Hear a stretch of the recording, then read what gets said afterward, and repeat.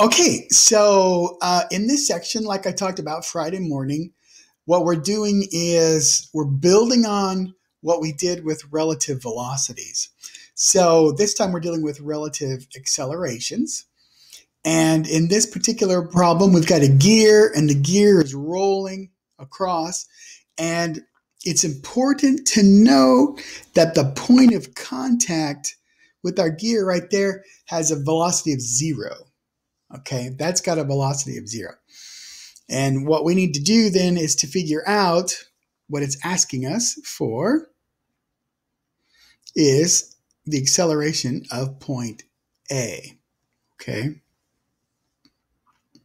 So what we have to do first is we have to figure out what is the acceleration and the velocity of the center of this thing. Okay, what's A naught? A0 and what's V0. So the way I went about doing this was to write down what we knew about alpha and omega, just like that. And then I knew that A0 or whatever it is, A0, let's call it, would be some alpha crossed with the distance. Now, the distance that I crossed it with there happens to be the distance from this point of no motion up to the center, just like that. So that's why I used the value of 0.3 for that radius. And once we take out that cross product, we realize that what we are left with is 1.8 times I is our value for alpha. Okay. Now, we could have done this a little more, less formally, let's say, because we could have said, I've got my circle. I know it's moving. I know it has an acceleration, which means every point on this thing, every point on that big gear has that alpha acceleration. That alpha acceleration doesn't change depending on where you are. Okay, so we could just treat this like a line, and this line has a certain acceleration. Okay, and that's going to tell us about what's happening on either that end or on this end.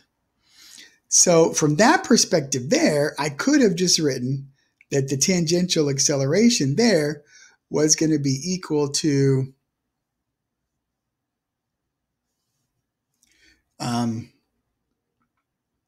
the alpha r term. Yeah, alpha times r. Okay, just like that. But I wanted to show you how to formally do that, so that's why I did it with a cross product, alpha cross an r. Okay, and I picked the r from where I knew it was 0 up to the top there. And then I did the same thing, again, really formally with v naught to find out what the velocity vector for the center of that thing was. Okay.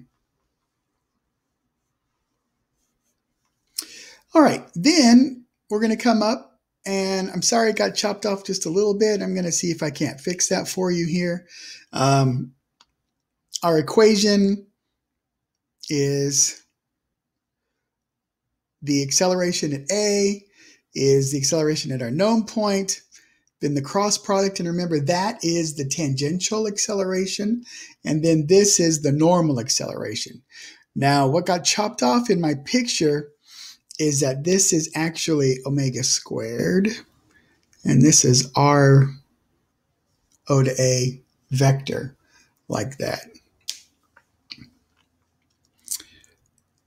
Okay, and then just like what we had before, all we have to do is execute it, and there's no real tricky bits there. We've got a cross product to contend with here, and that just turns into 1.8i. And since all this asks for is the acceleration of point A, then we're done. That's all we need to do. Okay. Now, that was pretty short. I want to go ahead and put in one more into this one. So let's look at the next one. And in this one, we've got a similar sort of weird setup where it's a gear with a gear mounted on it. And that smaller gear is turning on the track, which means that we have another point where it's zero velocity, and that is this point right there where those guys are in contact. All right. Now, in the last one, we had to figure out what was the velocity and the acceleration of the center. This time, they just flat out tell us what that is, which is pretty nice. And so the first thing that I did was I just wrote down what they tell us there.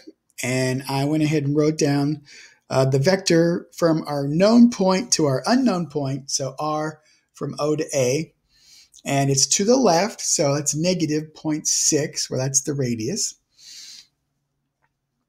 Now, we're asked to find, in this question, we're asked to find angular acceleration and the acceleration of point A. So we got two things to look for.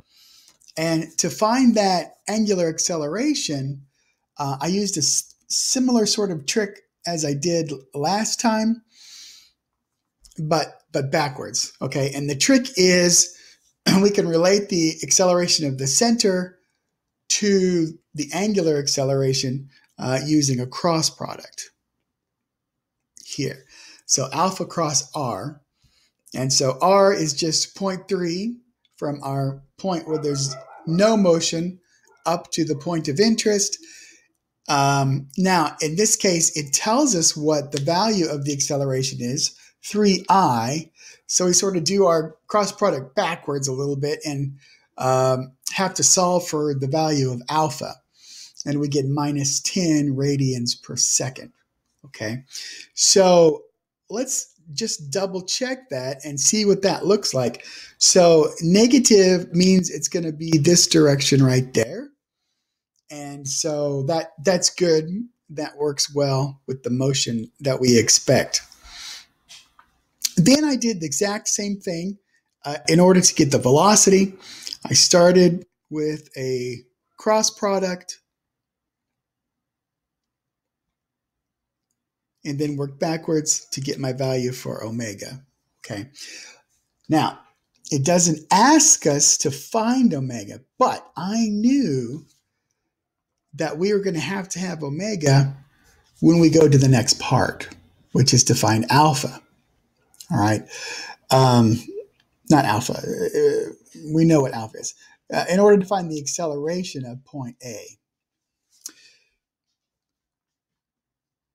We set up our equation just like before. So the one we're looking for is equal to the known. This is the tangential acceleration. That's the normal acceleration. Plug in all our values, take all our cross products, yada, yada, yada, as we used to say in the 90s, and we get our answer right here. Okay? Pretty straightforward. So there's two of them for you.